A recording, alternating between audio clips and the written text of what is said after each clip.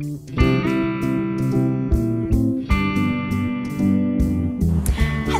welcome back. Now what I'm going to show you today is how to get ahead in your onions and your garlic.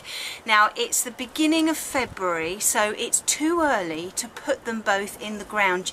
You need to wait until sort of March time when the soil starts to warm up. But instead of leaving them in their bag and more of them going a little bit soft and then you can't use them, I thought I'd give them a little bit of a head start and see if it makes any difference to them growing slightly bigger. Now I'll show you the onions first. I've got Corrado and I've also got Hercules. Now you get the tiny little onion sets. I've done most of them, but I'm just going to show you the last two. The tiny little onion sets like this, and these should grow into nice big onions, and I'll show you what I've been doing, and I hope you've been saving your toilet rolls. Now, all you need is loads of toilet rolls. If you haven't been saving them, start saving them now, because we're going to use them as pots. And we don't need to then take the plants out. We can just plant them straight in the soil and the toilet roll will biodegrade. So get your toilet roll, cut it in half. If you've got a kitchen roll, you'll need to cut it in 4. And all you need to do is fill it with some compost. Put one hand at the bottom so it doesn't fall out. Okay, fill it right to the top, push it down nice and firm, and then you just need to stick your onion in the middle so it's just poking out of the top like that.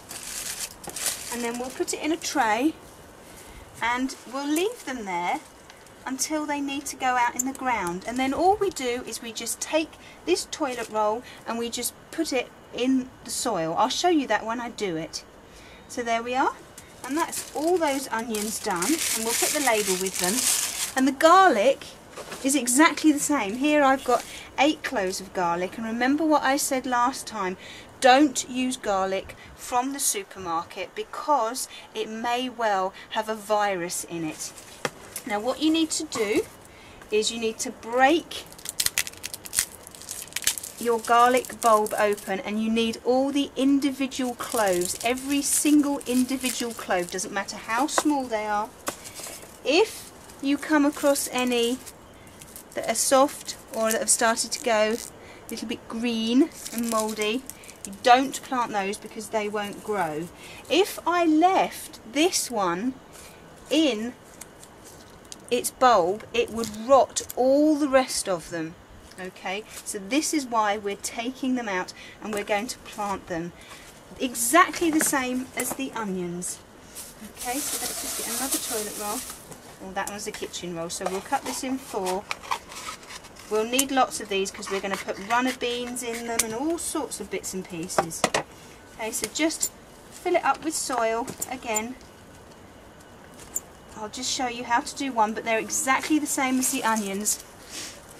Get 1 clove, make sure the bottom of the clove is down. Okay, you want the little pokey uppy bit at the top. Just push it in like that. There we are. Some of these have already started sprouting already, so they do need to start going in, but it's too cold for them outside. So I'll carry on doing all of those.